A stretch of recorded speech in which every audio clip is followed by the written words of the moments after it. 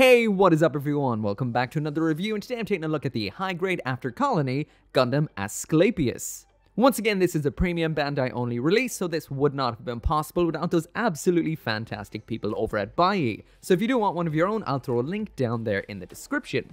Now, this isn't my first time taking a look at one of these kits, and just in case you don't know what one of these kits means, this is a Gundam from Gundam Wing. Not the Gundam Wing that most people would be accustomed to, which is the anime that is a quarter of a century old right now, believe it or not. This is from the manga spin-off G-Unit. Now, I've never actually read G-Unit, but I've played the hell out of Gundam G-Generation Cross-Rays. Is that what it's called? I can't remember off the top of my head, but I absolutely adored playing the G-Unit arc in that game. And this right here was one of my favorite suits. So I took a look at some of these already. That is the high-grade, funnily named Gundam Geminas, the Geminas 2, as well as the expansion parts for Geminas 1, and the absolutely over-the-top Rails. So if you want to check out any of those reviews, you can. But for now, let's just get right on into this. So first off, when it comes to the build of the high-grade Gundam Aesculapius right here, well, for the most part, this is heavily based on the Gundam Geminis. That's because in the actual lore, in the actual manga, the Geminis Unit 2 is actually converted into this right here. So this is an upgraded version of the Geminis Unit 2. So in proper, based on a mobile suit kind of way, that does mean we have a whole bunch of parts of the Geminis in here, as well as a bunch of upgrade parts. The biggest difference, of course, is the color. This is mainly in white and gray with all of the new armor that kind of converts it into an almost Zagok looking mobile suit is in purple. This so far is my favorite of the bunch, and the build is just as fun as the other kits. This is completely built from the ground up for P Bandai, which means this feels like absolutely nothing else. While building it, I did do a little bit of panel lining. I used some of the included stickers. There are quite a few. I used a couple of decals as well. And I did get rid of the safety knobs off the V-fin, and what you end up in the end is one hell of a Gundam, and let's talk about the aesthetics. So now jumping right on into the aesthetics with the full 360-degree spin, and the first thing I'm going to mention is this can be a little bit confusing to look at straight away to break down with all the armor attached. So before I actually do that, let's talk about it with the armor off. With all of that purple armor off, you can see that this is very obviously a variant of the Geminis, and one kick-ass variant as well. I will mention that there is a whole bunch of leftover Geminis stuff on the runner, but the only thing from what I can see in here that you can actually build is a full Geminis head, which is a cool little extra. This thing is absolutely covered in surface detail. That's why I did want to panel line it. I panel lined it with the extra thin type panel liners, and this is so much detail that I actually think the black that I used went a little bit on the overkill side. I actually wish I used a gray instead, because this just is panel lined to hell and back right now. Either way though, this kind of looks almost more like an Astray than an actual Gundam Wing suit, and I think that's pretty cool. It is like the cross between an Astray and a Gundam Wing suit. Zooming in on the head, and this is a brand new mold for this kit, and it's got a big old crazy mohawk, a very Astray looking V-fin right in front of that, and the color scheme on here is quite cool, especially because the eyes here are red, which is quite unusual when it comes to a Gundam. This, in general, is quite unusual for a Gundam, so if you're actually looking to grab yourself one of these P Bandai G-Unit kits, I would actually recommend this one the most out of them all so far, because it is a Gundam with a very, very unique look. And it transforms into something that looks like a Zagok. I'll throw something in right now so you can actually see what that looks like, but I will do that transformation a little bit later on. When it comes to the stickers in here, there are quite a few color correcting stickers which I did not use. Most of these are just gray for on the vents, so I think you could actually get away with just panel lining those and you'll get all the detail you need. But if you do want to paint it, you will need some gray paint. We do have some decals in here. These are just simple sticker style decals, but it is quite cool to actually see some decals in a high grade kit. But the borders on these are quite apparent, as they usually are when it comes to stickers, especially on the purple parts. But on the whole, not so bad, and it looks pretty cool. So now jumping into a bit of comparison, and there it is side by side with the Geminis Unit 1, and there it is side by side with the Geminis Unit 2. Once again, as usual, there are reviews of both of these on the channel if you do want to check them out. When it comes to its size beside a regular size Gundam, there it is beside the entry grade Oryx 78-2, as well as the high grade Oryx 78-2 Beyond Global. So as you can see, it's normal height, but it is quite a skinny or slender mobile suit. As for a comparison to a normal Gundam Wing mobile suit, there it is side by side with the high-grade Wing 0. And as for a random high-grade, completely random, there it is beside the build Burning Gundam. And as for a size comparison with some absolutely random off-the-shelf high grades, there it is side by side with the high-grade Gundam Hejiroboshi, and there it is side by side with the tiny little Core Gundam. So now jumping into the accessories, and here's the high-grade Gundam Aesculapius with absolutely everything that it comes with. Now, we've seen pretty much everything that is in this lineup before with the Geminus, except for the 2 new beam rifles, so let's rock on through this pretty quickly.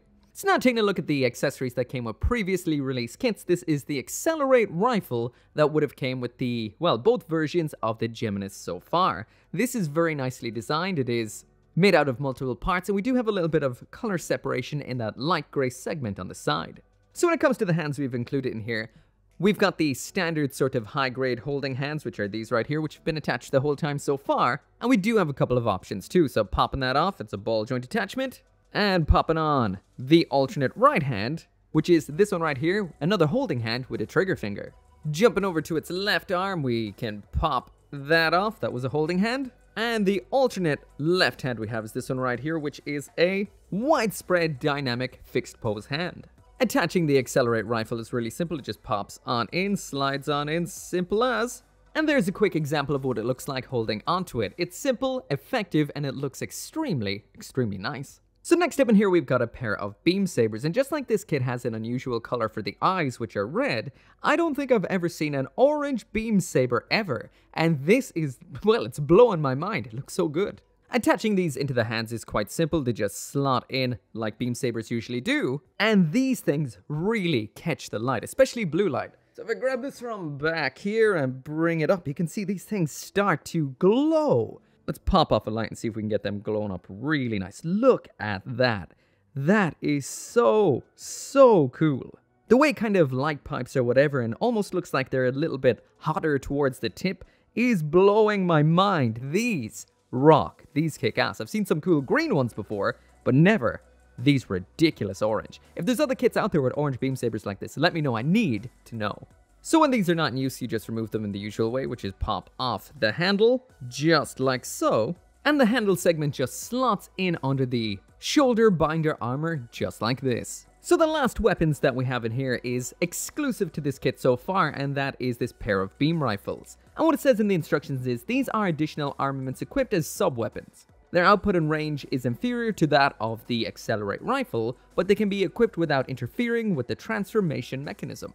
The handles on these do have a bit of a lip on the bottom, so it means you can't just slot them into the hands. So in order to equip them, you do have to pop the grey back off the hands, slot them in just like so, and then pop the grey back on, sandwich style. When these are not in use, they can be stored round back in a pretty cool kind of way. We've got this little bit of a hanging rack coming down from the back of the purple armor, and you just slot them on just like so. They attach on simply, they attach on securely, and it looks like part of the armor, which is pretty cool. The last thing we have in here, and we saw this with the other Geminus kits, and that is this little bit here. This is a base adapter, which is quite an unusual thing to see with a high-grade kit. It attaches on pretty securely and just adds a standard 3mm hole for attaching this onto any kind of action base, like this one right here. Just slots on like so, and it is good and secure. That is not going anywhere.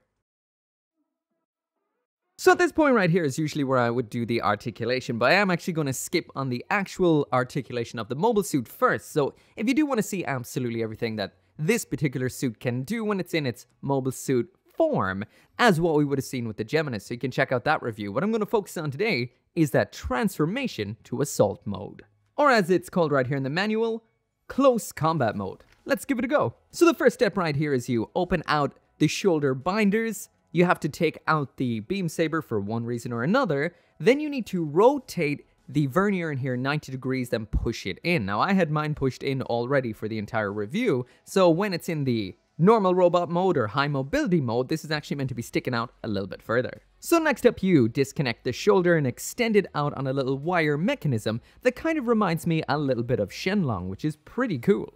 You then rearrange the shoulder binder a little bit by pulling out and flipping it back, then you bring the whole thing down over the arm and close it up. There doesn't seem to be any kind of clipping mechanism here, which kind of shocks me a bit. It's just kind of hovering over the arms a little bit loosely. So next up, moving down to the leg, and you pull off this side segment here. When that's off, it unlocks a mechanism which allows you to drop a little cuff segment down further, covering up the foot.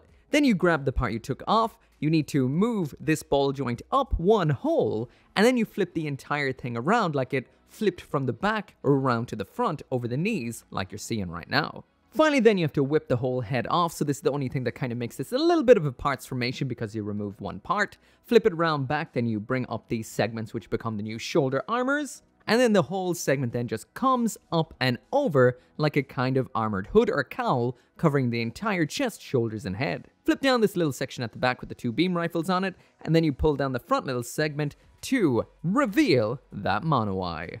So this right here is what we get in the end. I guess this is G-Unit's answer to the Zigok, and it's got those big old claws. The only thing I will mention about this is these claws are still just kind of attached by the wires up here. They're kind of just rattling around the hands, which is a bit of an advantage and not an advantage at the same time. It means you can actually get your poses in without the arms kind of stopping the big new claws from actually moving. So it does work, but it does feel a little bit funny and kind of wiggly in the hand, but I think it works quite well. It's mainly the wires up here that's actually making sure that the arms stay in position, and they do work quite well.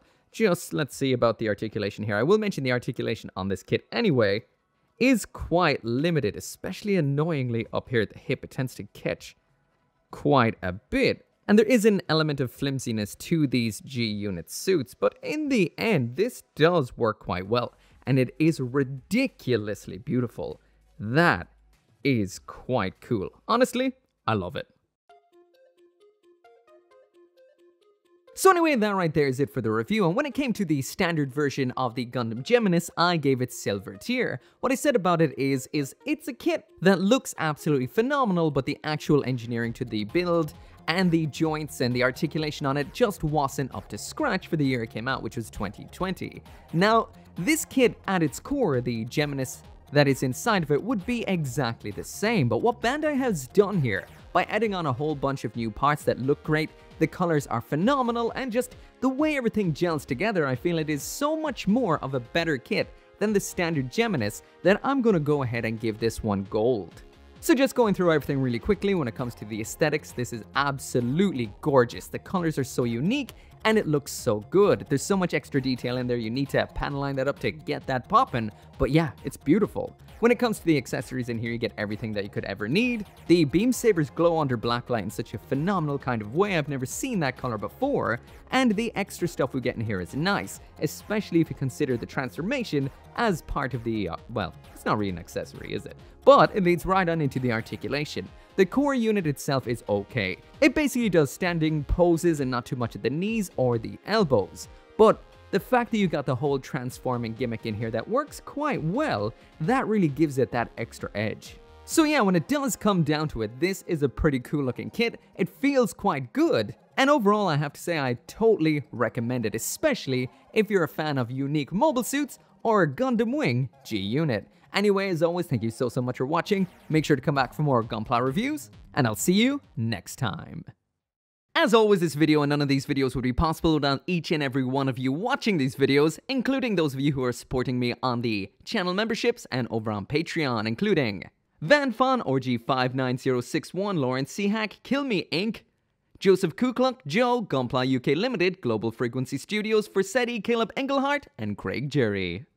Man, I almost forgot to answer one of the most important questions of all, and that is, do the claws move? So this is the movement of these certain bits right here, and this bit kind of just moves with the kind of movement of that segment. So you can't get a fully closed and a fully open claw out of this. There's also some little guns in there.